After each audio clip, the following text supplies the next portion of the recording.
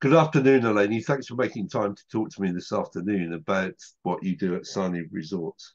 I'm talking with Eleni Andreadis, who is the Group Director of Sustainability and CSR at this resort, which is actually 5 hotels on the Greek coast.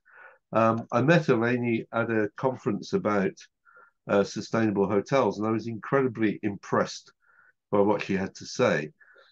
So I invited her to do an interview with me and talk about why the hotel group has chosen to place as much emphasis as they do on sustainability.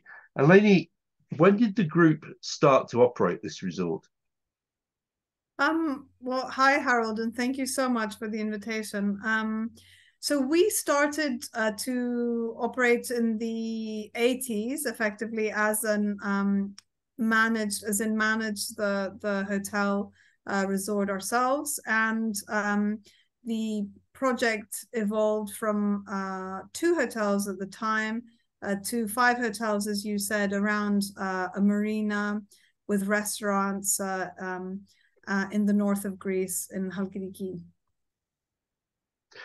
What brought the group to that part of Greece? What made it special? Well, I'm not going to be very objective because it's where I'm from. So it was actually it's a started as a family business. My grandfather specifically with a partner purchased the land back in the 60s and close to where the family was from. So it was a family endeavor at first. The family is still involved and are shareholders, but now we have strategic investors. So it's changed in that respect, but it's still a place that we really, really love. And it's actually a very, as I'm sure we'll talk about, a biodiverse spot that we're lucky to be hosted by in the midst of that incredible nature. So you generally have local roots as a business with the community and with the landscape. Yes, it's absolutely it's where I grew up. I actually grew up in the hotel, and in that nature. So it's fantastic to actually to be back and to be able to contribute, especially as part of all our ESG efforts and our sustainability initiatives. Eleni, I don't usually do this, but I want just briefly to share screen because I think it's extraordinary. You go to your website and you go to the homepage and you come to a series of films, and then you would obviously you'd click on the resort next, wouldn't you? And then, to my absolute amazement, when I looked at your website after I'd met you, the third button down is actually sustainability, and it goes into all the details then of the different ways in which you've made the resort sustainable. And equally extraordinarily, it starts with being in harmony with nature. Now, I understand that that's come out of your family's connection with the area, but it is, I don't remember ever looking at a resort or hotel website that had sustainability so high um, in the buttons you could press when you went to look at it. You obviously put this right at the heart of your business strategy. Now, could you explain why? Yeah, it really has become integral to what we do, to how we operate, to the culture of the company. It started off, I would say, the vision was always, as I said, to place a resort in this incredibly blessed part of Greece, and to be able to preserve right from the beginning, from sort of my grandfather's time, my father, his brother, to have to operate in with respect to nature. And of course, this has evolved into a program when we looked at it being an official sort of when I started the Sani Green program as it started sort of 15 years ago. Of course, we looked at the full scale of our operations, and how we can be sustainable, but also to have and now to this day we have 3 components apart from the actual sustainability in our operations that has largely to do with our 000 goal, being net zero, zero plastic and zero waste to landfill. We also have very extensive programs to do with contributing to the preservation of local biodiversity, as well as to the welfare of the local community. We partner with over 40 organizations, local organizations predominantly, to further these goals. So to give you an example, partnering with IC is a great marine conservation organization, headquartered very close to where we are in Thessaloniki, the second largest city in Greece. And we've enabled a program to document the unknown dolphin populations in our coast. So and to make that, I should say, part of the guest experience as well. So apart from this project, to also bring this to, say, the kids club, or to enable our guests to be part of this marine biologist team. So it's really, we don't want it, and I think companies know this nowadays, it can't really just be an add-on. Obviously, it's something that permeates the culture of what we do, and I think that's why it's reflected in that way on our website as well. Eleni, that was a very good answer, but can I just try to get it absolutely clear for people who might be listening to this interview? What would you say are the three main reasons why you adopted this business strategy? So one, I think, is that just the ethical side to it. So it's, as I said, it's been in the family culture, and the initial vision was always for sustainability to be at the heart of what we do. The second element, I suppose, is the care and the responsibility that we take very seriously, to be one of the key companies operating in that area, and being able to contribute to the local community and to have a positive impact in terms of our business. And I would say also the third component is that guests are very interested in this. So it was interesting, because just before we went online, we were discussing this, and I was taken aback by the your attention to the placement of sustainability on our website, because I hadn't really thought of it, that it was something that was so novel, because we're so into our business. So I hadn't really noticed that, but of course it's something that our guests really, really care about, and it's something that enriches the guest experience, and it's something maybe the guests don't expect. So to be able to go to the Sani wetlands, and for it to be, or to have visit the largest bee spots in Greece, as I mentioned, the dolphin project. So people don't expect really to engage to this extent with wildlife as well in a part of Europe, even I would say of Southern Europe. So it's something that also is very appealing to our guests, and that, if I'm being honest, is also part of the reason why it's prominently there, and why we invest in this, apart from the obvious ethical implications which are at the core. When we were talking before, I think you let slip that this is a new website, and you perhaps hadn't spent a lot of time looking at it before. I think you were slightly surprised by the prominence it had been given by your marketeers.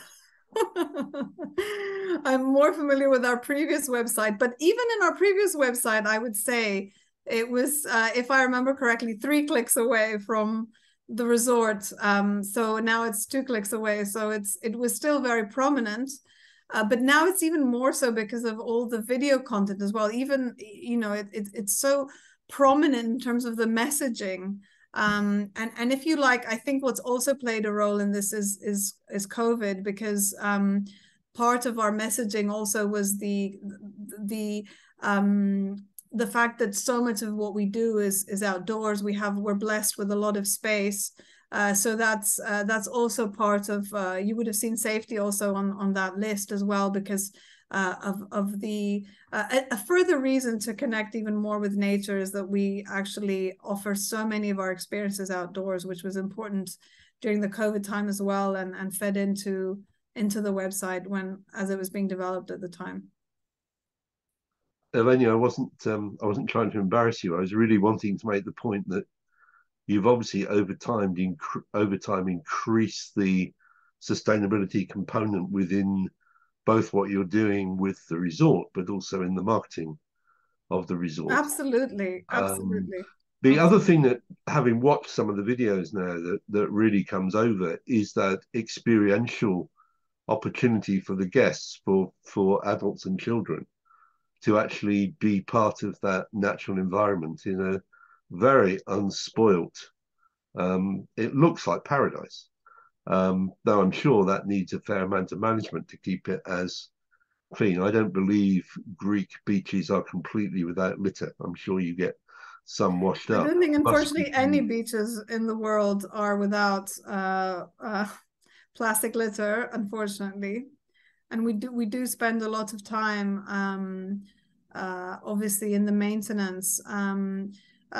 We're lucky that we are in a remote part of Greece, but we maintain kilometers of trails in the forest. It's a big part of what we do. We also have a lot of partnerships to be able to do that we such as, for example, the Hellenic Ornithological Association, who are the BirdLife International partners in Greece, who help us with the maintenance of the wetlands and all the signposting and all these things. So it is a big part of what we do, and a big investment from our side as well.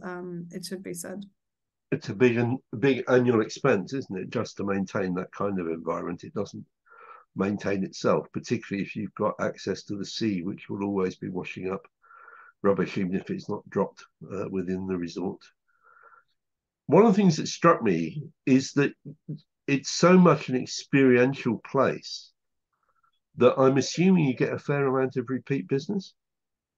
We do. We have a very high rate. Over half our business is from repeat guests. And you find people coming with their children, and then presumably in the future the children will come back and bring their children. I don't know if we've monitored this, but I'd be very interested. I have heard of a lot of stories of even 3 generations visiting us. But definitely, I think that you get we're heavy on family business. Obviously, we have a lot of families. And we definitely cater for children of all ages.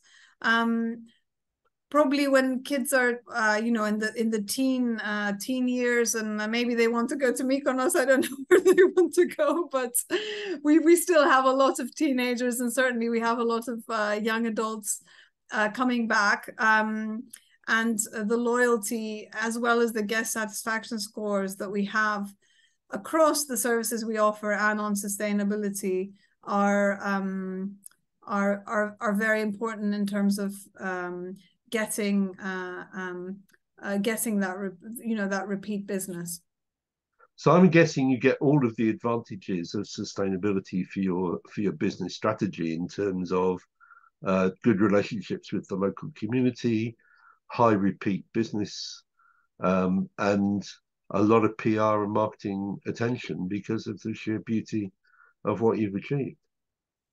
Yes, there are the challenges. As I said, overall, having the positive impact for the local community is a really big is a really big thing for us. We have challenges, for example, maybe the local hunting association, where there are parts, unfortunately, there's still a small part of the wetlands that also is home to even internationally endangered birds, has a window period where people can still hunt. So I don't want to, paint a completely rosy picture for everything. There are obviously big challenges. And that's why we're working hard on them with long-term goals. Just to give you an idea, when we started 15 years ago, there weren't even officially started Sani Green. There weren't even recycling facilities. in the local area. So we had to find ways around that. And now today we're almost, and by next year we'll be completely zero waste to landfill, zero plastic, so zero single-use plastic, I should say. So we've come a long way. There are challenges along the way, and of course there are huge benefits as well. And sometimes, the economic benefits are catching on rather than leading the way, unfortunately. So looking at waste, it's only now this month actually that pay as you throw has come into effect in our country. So we've been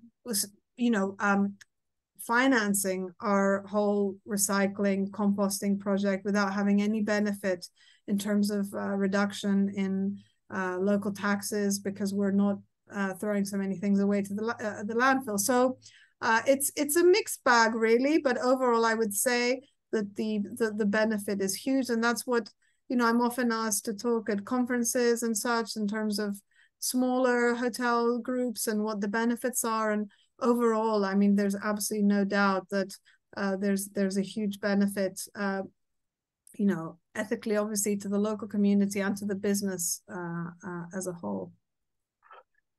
I guess a sort of final question from me. It's obviously a family managed and owned business. Do you think that's fundamental to why you've adopted the strategy you have? Is it because of that connection between your family and that land over several generations? I think it is a big reason. I think it's definitely a big reason, because it was part of the family DNA and the vision. It was also, for me, I studied environmental policy, and it was something that I wanted to bring back when I came back to Greece after being abroad, working and studying for some years. So it's it is in many ways, I can't imagine a different. We were never sort of multinational that had standards that they would just implement across the board. We had to find ways around, creative ways around problems in order to make this happen. But the commitment has been there from the top, and I think that sort of helped us to be where we are today, where it's also now much more talked about, and now investors and banks and all, you have everyone aligning kind of behind this now. But we've been working on this for many years now, and I think that the investment that we've put into this is down to the culture of the family, I think. And it's part of the reason you think that you're doing it for the benefit of your children and their children? For me personally, do you mean? And for you personally, and possibly for the other members of your family who are involved with the business? I think so, yes. For me, certainly, I think anyone working in sustainability who has children or maybe doesn't have children is very afraid of what the future holds. It's the situation is beyond urgent. I don't see, talking about biodiversity, we talked about that briefly. The situation is dire, so I couldn't imagine us as a profitable business in the area not doing the most that we can to help support all these wonderful organizations working towards this aim, and to see how we can help them to contribute to that. So I would say personally, for me, it's a huge motivator to keep me going, even when things look so difficult. And then I would hazard a guess that for my father, for anyone in the family who's involved with the business, my uncle, and their partners, I would say that it's a very big motivator right from the beginning. I think it is perhaps worth saying, I think one of the biggest problems that we have at the moment as a species is that we think very short term, and thinking about the future is not something which we're very good at, but you do still find that in family-owned businesses. And I think it's one of the reasons why they are often leaders, this kind of field, this sense that there is a responsibility to leave something for the children. You see it a lot in family-owned farms, and you see it in family-owned tourism businesses of your sort as well.